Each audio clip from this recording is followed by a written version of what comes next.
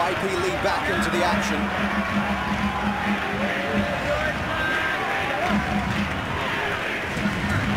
Torsten Frings forcing the save from Cannon and will now take the corner. Here it comes from post. Silva's glancing header.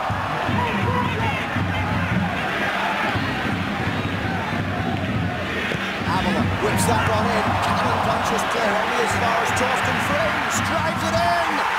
And Toronto FC score. It is 2-1.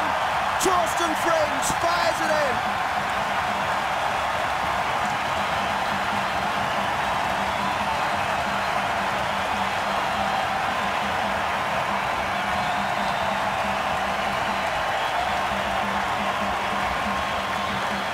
The momentum has swung in Toronto FC's favor. Torsten Frings with a great strike from distance. And the ball comes back in from Avila. It's a dangerous ball. Joe Cannon has to come off his line and punch clear. It falls to the feet of Frings and through some traffic. A low drive, that bottom left-hand corner.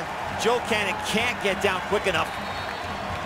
No one closes him down. Robson tries to get there. Doesn't get a block on it. And the ball nestles in the back of the net. Torsten Frings, a great strike from distance.